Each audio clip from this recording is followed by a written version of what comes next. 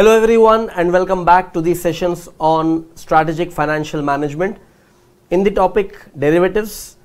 In continuation of options strategies, in this particular class we are going to talk about a very important strategy, one of my favorites, that is protective put. Someone who can really understand this strategy and use it in the stock and derivative markets can really take the complete advantage of the market positions. So this is a strategy that can provide you a proper insurance policy against the downward movement of the share price, and it will not restrict you to earn profit when the prices move up. That's the greatness about this particular strategy, which is known as protective put. So what exactly is protective put? I'm going to explain this whole thing through an example, but first I want you people to write down something very important. So under the heading option strategies, you write protective put, and under that you please write a protective put is an options strategies used by investors to hedge against potential losses in their stock holdings.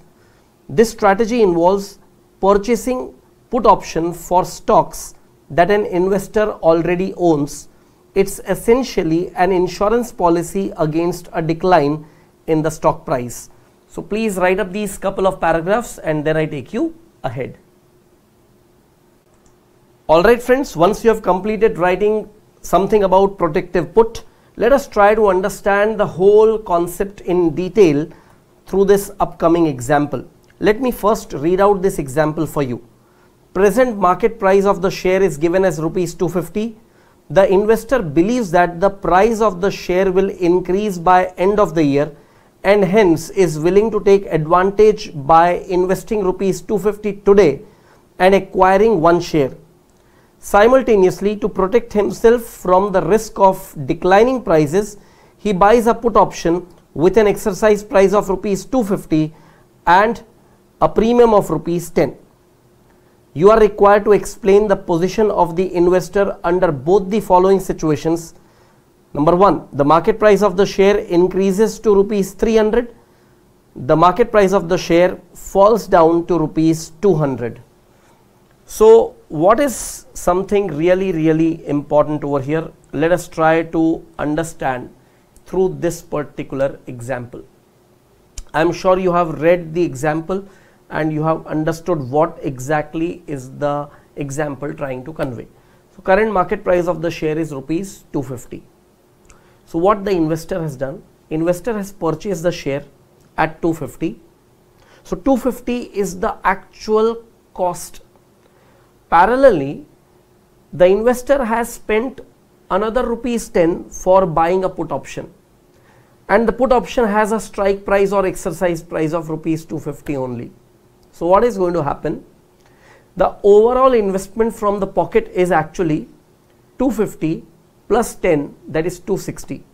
But what I am doing over here is I am analyzing it little differently. I'll consider that rupees 10 paid for premium towards acquiring the put option as the cost of an insurance policy, because if you want a protection against your losses, you have to pay premium for getting that insurance, correct? So if you look into the investment made in the share price, it is 250, and if the investor has acquired a put option with a strike price of 250, this becomes a protective put. Now what is going to happen? Even if the share price becomes zero, the minimum wealth in the hands of the investor will be 250, and if the share price goes even a rupee beyond 250, 251, 252, even any price like 1000 rupees, the investor will be participating in all the upward movement as an advantage. Just by incurring a premium expense of rupees 10, you are completely protecting the downward movement of the stock price. It will not cause any loss to you and you have open potential to make any profit. But how will it work? Let me explain this to you. So we have two situations given over here. The first situation is talking about what happens when the price moves up. This is what the investor was expecting. So if the price moves up from 250 to 300, the wealth in the hand of the investor by end of the year will be 300. Correct? So after 1 year, you can sell the share at 300, get rupees 300 of cash flow in your hand. What about the put option that you are holding? Here you are holding a put option, right? Because you are holder of a put option, what you need to do? Observe when is put option coming in the money. Put option will come in the money only when the market price is less than the strike price or exercise price. Here the market price has gone up. So you simply let your put option lapse. It becomes worthless. Let it become worthless. We don't want that. What is the wealth in the hands of the investor? Rupees 300. Means if the stock price has moved up to 300, wealth in the hand of the investor will be 300. If it was 400, wealth would be 400. If it was 500, wealth would be 500, because simply you are going to sell the share at whatever price it is there in case of upward movement, and just ignore your put option because anyway it is getting lapsed. Now, what would happen when the share price falls down to 200? Still the wealth in your hand will be 250 by end of the year. How? Stock price reduces to 200, you sell the share for 200. You realize rupees 200 as wealth in your hand by end of the year. Now what you do is, look at the put option exercisability. The put option becomes in the money. Why? Because you are holding a put option with an exercise price or strike price of 250 and the market price of the share is just 200. You have the right to sell it at 250. If you want a payoff from your put option, it will be exercise price minus the market price. That will give you a payoff of rupees 50. 200 you have realized from the sale of share, and 50 you will realize on exercising your put option because you are holder of put option. Now your minimum wealth in hand will be 250. If the price of the share goes below, still below, not to worry, it will give you a protection. Minimum wealth in hand will be 250. So I would say you can always pick this strategy for a short run. Of course, this cannot be continued for a long run because in real life, a put option expiry will not be as long as 2 years, 3 years, or even for that reason 1 year. Put option will be having few months of expiry once you enter into that. So for that period, it will give you protection against the downward movement, and it will give you a complete benefit, a complete potential of getting as much benefit, and will let you participate in the upward movement of the share price. So I'm sure through this example you have understood the whole matter. Let us do one thing. For this particular example, let me also give you the exact outcome of both the situations, and that will be giving you complete clarity about protective put as a strategy. So let us write up that answer to this example. So here in your answer, you first talk about the first situation when the share price goes up to rupees 300, outcome of protective put. As per protective put strategy, the investor holds the share as well as the put option to sell it at rupees 250. If the market price is rupees 300, the investor will not exercise the put option and let it lapse, and will realize rupees 300 by selling the share at the prevailing market price. The total wealth in the hand of the investor at end of the year will be 300 plus 0. 300 you are getting from selling the share, and 0 is the payoff of your put option because it is getting lapsed. Ultimately, the total wealth in your hand as an investor will be rupees 300. Before I move on to the next situation, you please write up the content of this particular situation. Alright friends, once we have completed writing this much, let us move ahead and write up the later part of the solution. We now deal with situation 2 when the share price falls down to rupees 200, outcome of protective put. If the market price is rupees 200, the put option will be exercised for a benefit of 250 minus 200, that is rupees 50. Let me remind you, when is put option exercisable? A put option is exercisable when the market price is less than the exercise price, and in that case, when it is exercised, the payoff for that put option is exercise price or strike price minus the market price. So market price has gone below the strike price, so definitely the put option will be exercised, and exercise price minus market price, that will give you a positive payoff of rupees 50, and then you can sell the share at rupees 200. Your overall wealth in hand will be rupees 250. So you get a downward movement protection. Your minimum wealth in hand will be 250, and that gives you a complete insurance. So please write the outcome of situation 2, and then I take you ahead. Alright friends, I am sure you have understood the entire application of protective put as a strategy, a wonderful strategy. Now let us write some details about this.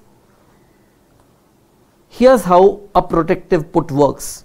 Stock ownership. The investor must own the underlying stock that the protective put is intended to cover. Buying put options will be the next step. So investor purchases put options on the same stock. Each put option typically represents shares of the underlying stock. The strike price of the put option is usually at or below the current stock price. Premium payment, of course, this will be an important thing because you have bought put options, you will have to pay premium. So investor pays a premium to buy the put options. This premium is the cost of the insurance against a drop in stock price. So please write up this much, and then I take you ahead. Alright friends, once you have completed writing this whole thing, let us move ahead and continue writing further. Now how does this protective put provide you a downside protection? If the stock price falls below the strike price of the put option, the investor can exercise the option selling the stock at strike price regardless of how low the market price drops. This limits the potential loss to the difference between the stock's original purchase price and put option strike price minus the cost of the option premium. So in the earlier example, I did not consider the cost of the option premium, okay, because I just considered that as an expense towards this insurance. So this is how you get the downside protection. And the upside potential, if the stock price rises, the investor benefits from the increase in stock value. The only loss is the premium paid for put options, which can be considered as cost for downside protection. So please write this much, and then I take you ahead. Alright friends, once you have completed writing this much, let us move ahead and continue writing further. The protective put is particularly useful for investors who are bullish on a stock in the long term but are concerned about potential short-term losses. This strategy allows them to retain their stock holdings and benefit from any potential upside while having protection against significant declines. So please write up this whole thing, and then I will take you to a calculative example from your study material. So before we move on to a calculative example on protective put, let us summarize this whole discussion what we have just made. This strategy, which is named as protective put, what exactly is the strategy? Where you take a long position in the stock as well as a long position in a put option. Means you are holding the stock and you are also holding a put option. What is your apprehension or expectation? You are expecting decline in the price and you want to parallelly participate in case the price goes up. That means you want to participate in profit as well as you want to protect yourself from the downward movement. Now mechanism, as the price decline, loss on stock increases but option becomes profitable. So profit on put option offsets the loss on the stock, and when is it effective? Moderate to sharp decline in the stock price. So understand, a little bit of decline or rise in price is covered even through the previous strategy, that is covered call. But when there is a substantial movement in the stock price that we expect, then protective put is anytime a better strategy. So now let us move on to the illustration given over here, that is illustration 32. Mr. C has bought shares of P Limited at 310 per share. In order to protect himself from possible price decline, he has bought a put option with a strike price of 270 per share for 3 months with a premium of rupees 2 per share. He expects that the price will fall sharply. Show his expiration day payoff with the price range of rupees 240 to rupees 340. So how do you deal with this? In fact, I have explained this to you theoretically and conceptually so well that you will have absolutely no trouble in dealing with this. I'll just expand the screen size for your reference. Look at the solution. Expiration day payoff of Mr. C. So spot prices that will be expected by end of the period: 240, 260, 270, 280, 300, 320, 340. Now what is the payoff on the stock? So profit or loss on the stock. If you see, the current price of the stock is informed as 310, and if the later date price comes to 240, 310 minus 240 will give you loss of 70. 310 minus 260 will give you loss of 50. 310 minus 270 will give you loss of 40. Then loss of 30, loss of 10. If it becomes 320, you earn a profit of 10. If it is 340, you earn a profit of 30. Now, in each of these situations, when is your put option exercisable? Look at that.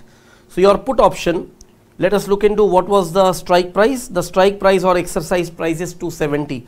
So at 240 and 260, it is definitely exercisable because it is in the money. When it is exactly 270, it is at the money, and beyond that it is going out of the money.